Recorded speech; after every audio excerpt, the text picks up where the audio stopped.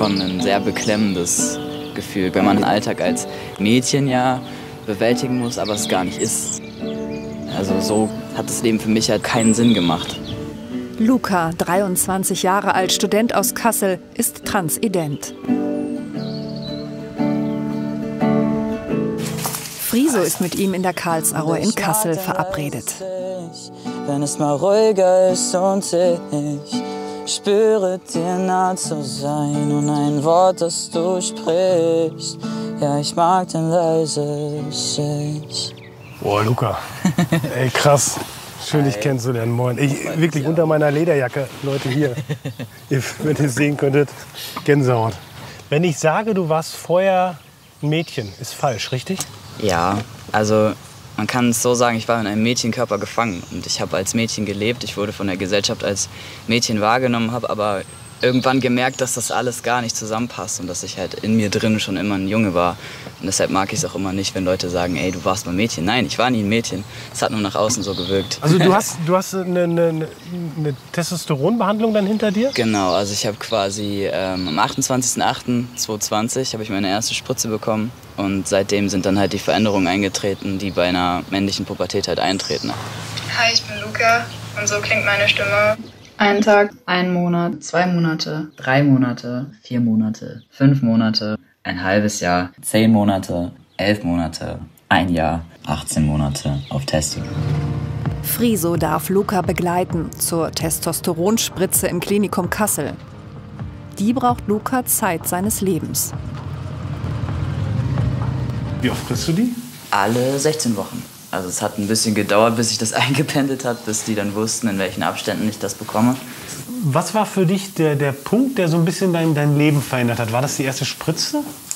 Auch, aber mit eigentlich die Mastektomie. Als ich im Krankenhaus war im September 2021 in Rheinbeek, wurde ich operiert in Hamburg. Da werden die Brüste dann abgenommen? Genau, da wurden die Brüste abgenommen. Ja. Wie war das für dich? Das war... Ich weiß gar nicht, wie ich es beschreiben soll. Also ich habe das Ganze ja dokumentiert. Ich kann ja gerne auch ein Video zeigen, wo man das eigentlich ganz gut sieht. Ja. Da ist es. Ich bin so zufrieden, wirklich so zufrieden. Es ist halt einfach flach. Es ist flach. Ich habe so lange auf diesen Moment gewartet. Und jetzt ist er da. Und früher, als du dich angeguckt hast mit dem weiblichen Oberkörper, war das dann schlimm dann wahrscheinlich? Ja, früher war es schwierig. Also der Blick in den Spiegel ist mir schon schwer gefallen. Also ich habe es auch oft vermieden, nach dem Duschen oder so. Bin meistens, habe das irgendwie manchmal sogar den Spiegel abgehangen oder so, weil ich das einfach gar nicht sehen konnte. Obenrum war für mich schon immer klar, dass das auf jeden Fall weg muss, weil das hat mir halt die Freiheit genommen, so zu sein, wie ich bin. Luca nimmt Friso mit in seine Vergangenheit. Gerade Pubertät und Schulzeit waren heftig. Wie war die Schule für dich? Ja, es waren schon die schwierigsten Jahre hier, würde ich sagen, so von meinem Weg bisher. Weil es einfach so die Zeit war, wo ich das schon wusste für mich selber, aber noch nicht den Mut hatte, das nach außen zu tragen. Komm, trau dich. Komm.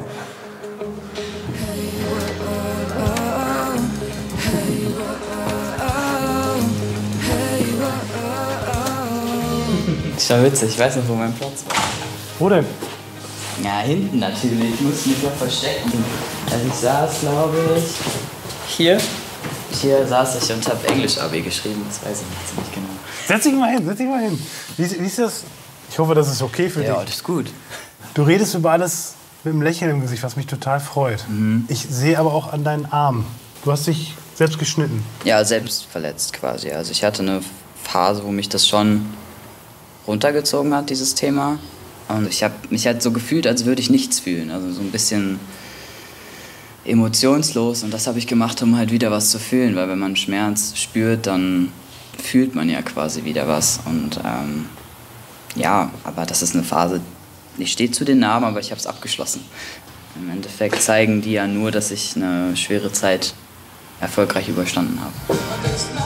Die Musik hat Luca durch die schwierigen Jahre geholfen. Jetzt will der 23-jährige Kasseler mit seiner Karriere durchstarten. Er hat es sogar schon in die Spotify Deutschpop-Playlist geschafft. Auf dem Weg zu sich selbst und mit einem großen Traum im Gepäck. Seine Geschichte jetzt in der ARD-Mediathek.